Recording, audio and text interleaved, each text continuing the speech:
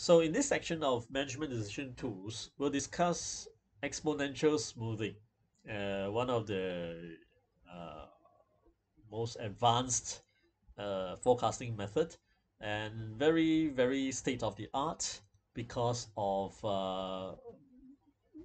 number of properties and attributes that it builds builds into its formula and the way it calculates and looks at data. So again, we have this sequence. What is exponential smoothing? The next forecast is given by alpha times the data, the latest data, plus 1 minus alpha, the kind of complement of alpha, times the most recent forecast. Okay, where alpha is a number between 0 to 1 inclusive. So there are infinite number of values of alpha between 0 to 1. And we are just looking at a very simple formula. That's it. Nothing sophisticated. And yet that is state of the art. Really, really um, wonderful forecasting method. First of all, let's try to understand the formula, the forecasting formula, right? So it says, just repeat here a bit, f of t plus 1 is alpha of x of t plus 1 minus alpha of f of t. Now notice that in order to come up with the next forecast, we don't need a lot of information. All we need, as the formula suggests, is that at time t, all right, at time t, we are here and now, and we want to know the forecast value for t plus 1. At time t, we would have already, first of all, forecast our green value and received our red data value. All right, now the time is to forecast t plus 1. Graphically, what it means is that the next forecast will be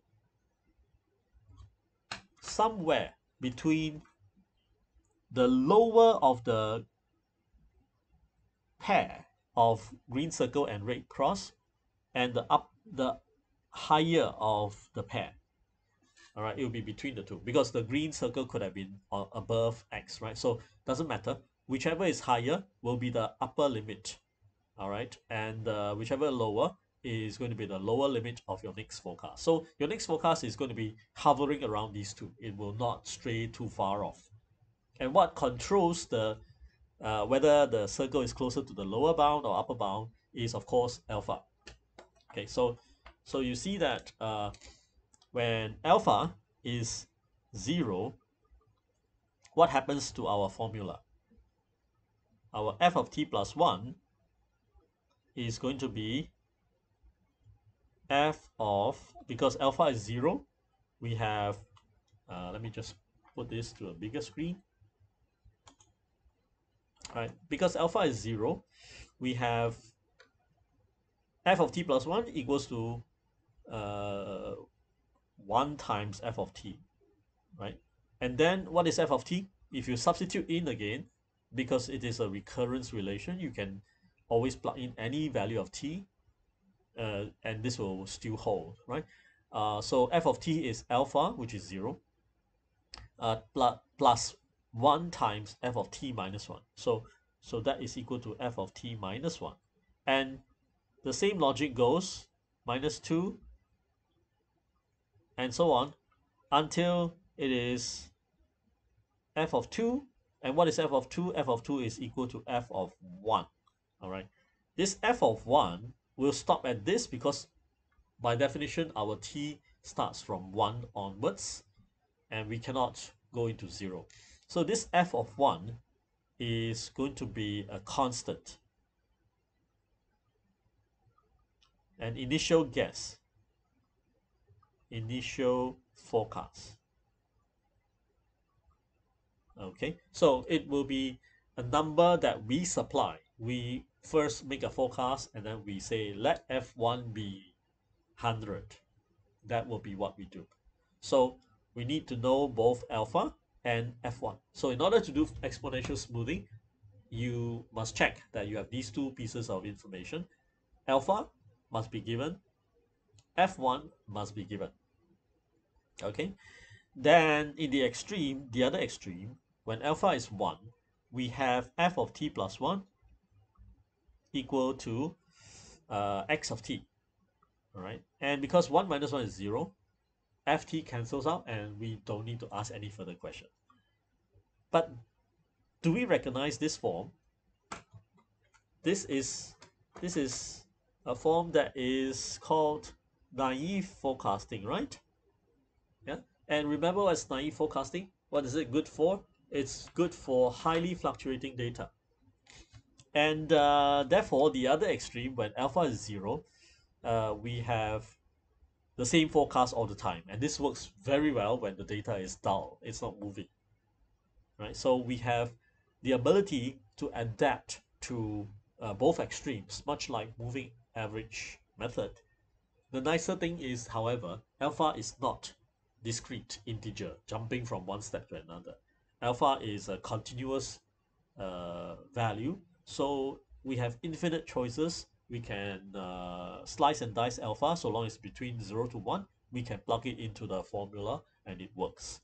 So exponential smoothing has this ability to very continuously and smoothly adapt to the changing nature of data when it goes from dull to highly fluctuating kind of movements to back to dull status again, and we are able to just change the value of alpha, almost like a slider, right? So it makes calculations really very simple, adaptability very high, and because the formula is very simple, calculation is very efficient, very fast, nothing complicated, no need to average over 1 million numbers, even if t is 1 million, right? So there are a lot of advantages about that.